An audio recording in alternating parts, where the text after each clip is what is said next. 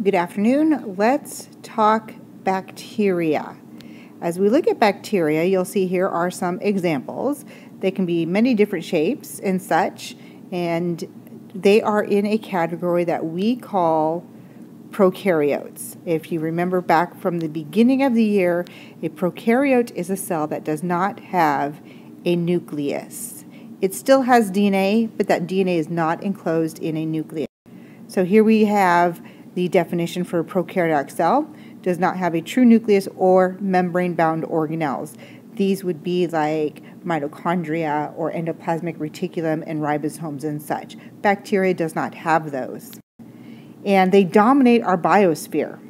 Okay, interesting thought here. Their collective biomass outweighs all eukaryotes, that's all plants and animals and fungus, combined by at least 10-fold. So what this means is that the bacteria on Earth, all of their mass, if we put all the bacteria together with all of their mass, it's going to weigh more than if we put all of the plants and animals and fungus together and weigh all of their mass. Consider that our own bodies have more bacteria than cells. Okay. Some bacteria are very harmful and they will cause disease. Most are benign or beneficial. Benign means they're not dangerous at all. Okay, so very few actually cause disease. They are very successful because of their rapid cell division. They divide very rapidly, as we saw in our graphing activity. Metabolic diversity. They eat kind of different things and such like that.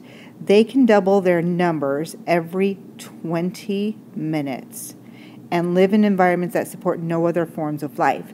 They can live in the depths of volcanoes, in the bottom of an ocean, places where you would not actually consider their other life to be. Okay. Separated into two different domains. Domains are like the big things out there. We know kingdoms, like we have the kingdom of plant, kingdom of animals, kingdom of fungus, and such, but we have domains.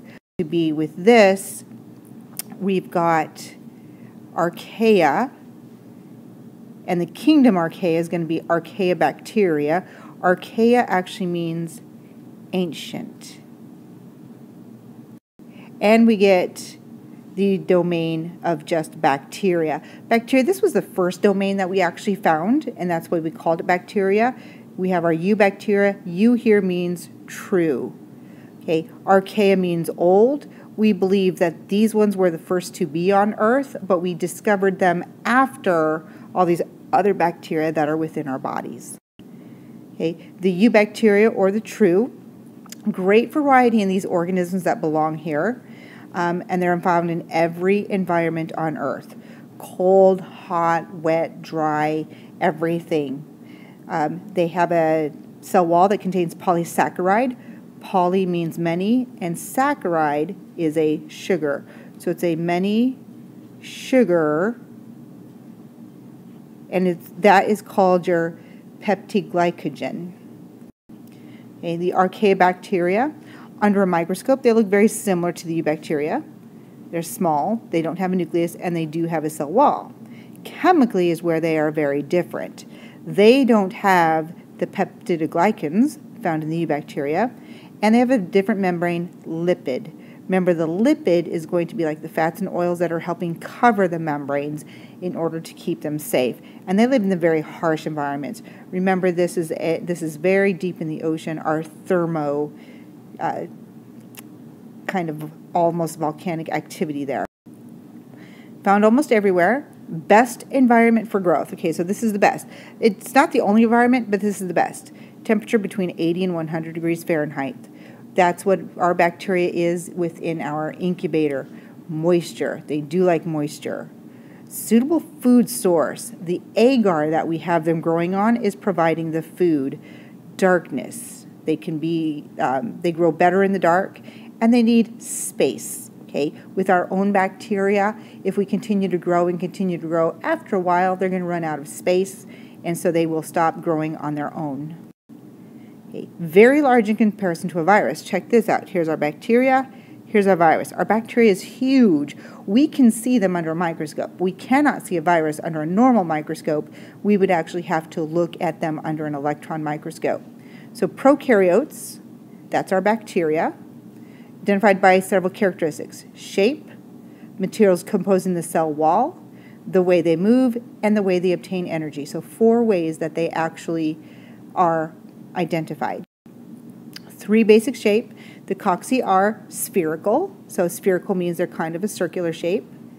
Bacilli are your rod-shaped, so they're more of your rectangles. And spirilla are spiral-shaped. Okay. So, this should be mobile, not motile. And others do not move at all, so that should be, sorry for that, mobile. So they move, others don't move at all. Some move by flagella. That's a whip-like structure that'd be coming off here. These would help it actually move. Some lash or snake forward. Others glide slowly over the slime they secrete. Most bacteria being harmless, such as our soil bacteria, or the bacteria within your own body, within your intestines and your stomach and your mouth and such, helping aid in digestion. Only some are actually pathogenic and cause diseases. We'll get more into that later on. And at this point, this is the end of our notes, but you're going to write a summary that is written at the bottom of your notes. As far as the questions in the video, I will be looking at those probably sometime Friday afternoon. So good talking to you, and we will see you in class.